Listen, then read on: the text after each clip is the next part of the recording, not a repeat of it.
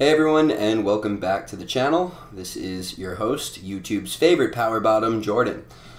With that being said, let's go ahead and get back into some systems design with all the layoffs going on, as I've covered plenty in this channel, and view horde, of course. It is a great time to get studying and go ahead and get really good at this content so that you can, pass your interviews in the future. So, today we'll be talking about read-committed isolation, a topic that I personally have been putting off, as, to quote my ex-girlfriend, I am scared of commitment. So let's go ahead and get into it.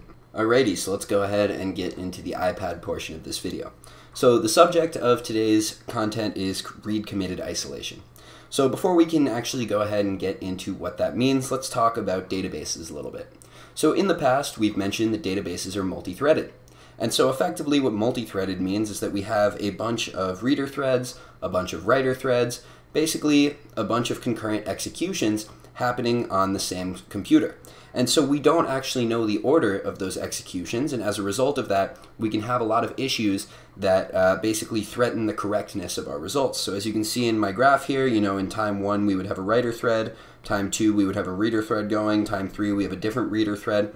But the point is, because all of these are being sent at around the same time, there's not really any good way for us to know exactly what's being written first and then what's being read. I mean, this could happen in a completely different order. And so we don't know about the legitimacy of our results. It's really hard to tell. And so we need to go ahead and put in some precautions. So basically what this does is it introduces a lot of race conditions. So before we talk about some examples of race conditions that we might see in a database, I just want to introduce some terminology, which I've kind of mentioned in the past, but let's go ahead and make it official. So this concept is actually going to be the word commit.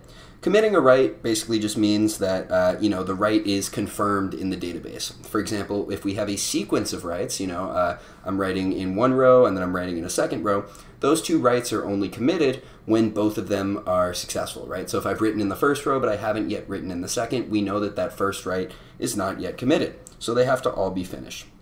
Okay, so let's talk about some examples of race conditions. And so the first one is going to be called the dirty write. So the dirty write, while it sounds like a sex position, is not in fact. It's something that happens in databases.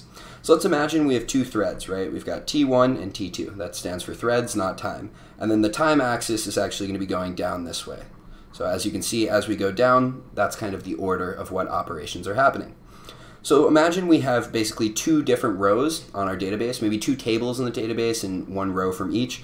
One is going to be our, bathwater table, and then the other is going to be our delivery addresses table, for example. Great example, right?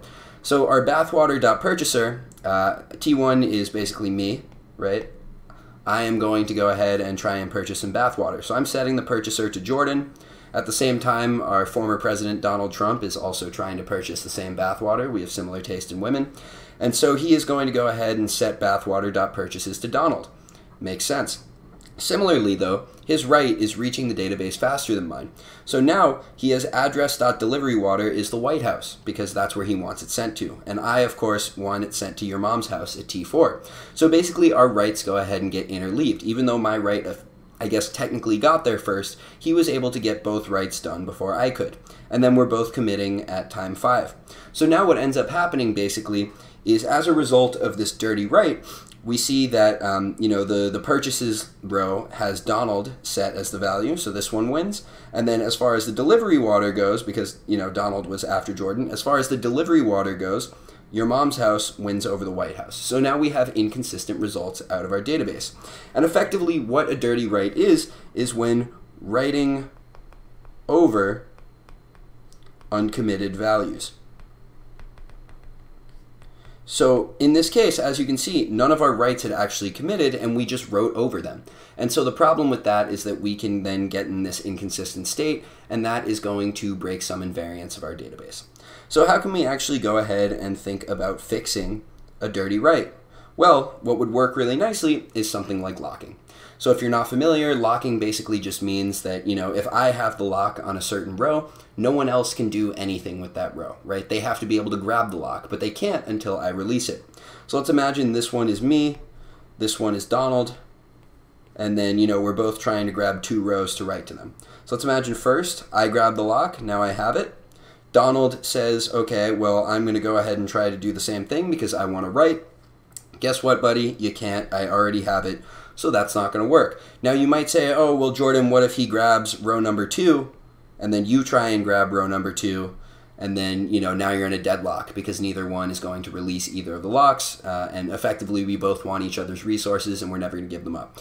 Well, I would argue that one solution is you could just grab the rows in the same order. The database could somehow decide the ordering of the rows, or if worst comes to worst, you could do some sort of deadlock detection, which is a thing in, some kind of pieces of hardware like databases where they'll actually look for resources in deadlock, and if that's the case, they'll have to make one of those transactions give up its locks. Okay, so row-level locks are basically how we go ahead and fix dirty writes, which is writing over uncommitted data. However, dirty writes are not the only issue that we're talking about today. Another one is dirty reads. So again, we've got 2 transactions where the vertical axis is going to be time. Sorry for my crappy arrows. So in this case, basically we've got transaction 1, which is me removing $10 from my balance because I have bought more foot pictures from Corinna Kopf. In transaction 2, maybe it's me checking my bank account balance and seeing that I am $10 down, right? Similarly, now Corinna Kopf is going to be receiving $10 more. But what if the write to Corinna Kopf receiving $10 more fails? For example, who knows, maybe her bank account is now invalid, or she was laundering a ton of money and now her account has just been deactivated. The issue now is that I have gone ahead and read an uncommitted write, right? Because Jordan balance minus $10 was not actually yet committed. The commit happens down here because the commit only happens once both of these writes go through. And since the Corinna Kopf one failed, I've now read an uncommitted write. And so basically a dirty read is reading, God, I can't spell today, reading uncommitted data. And obviously that's a problem because now if I'm reading my bank account balance, I think that I lost $10, but I still don't have my foot pictures. And so that is obviously going to be an issue. So how can we go ahead and fix dirty reads? Well, there are a couple of options. The first one is we could do row level locking, like what we did before, right? Let's scroll back up here. I could do row level locks because I would have to grab the relevant row in order to basically read it, but I couldn't read it yet because someone else had it locked because they were writing that row. However, that's kind of a pain in the ass. The reason being that locking is slow. And if we can avoid having locks, that is very good because it means that anytime we're writing something, all of the other threads trying to read it are going to be unable to do so, and they are going to get bottlenecked significantly. Reads are much faster than writes, and as a result, one slow write can slow down a ton of reads. And so it would be much better if we could just avoid using locks in general. So basically the fix here is that we want to store the old value until the commit, right? So let's imagine my bank account old value was 100, then I buy those foot pictures, so we've got new at 90, and then the second Corinna Kopf gets hers to a plus 10, then we switch that pointer over to new, and now guess what? We're reading from this value. So this is how we're able to do this. We just have to store an extra value, and this way, even though we're incurring a little bit more storage overhead, we are greatly decreasing the amount of locks that we have to wait on and speeding up our database significantly. So again, that's why I have this right over here. Could use locking, but much more expensive. We shouldn't be doing that. So ultimately, I've now covered 2 types of race conditions, right? We've got our dirty reads right here, and then scrolling all the way up, we've got our dirty writes.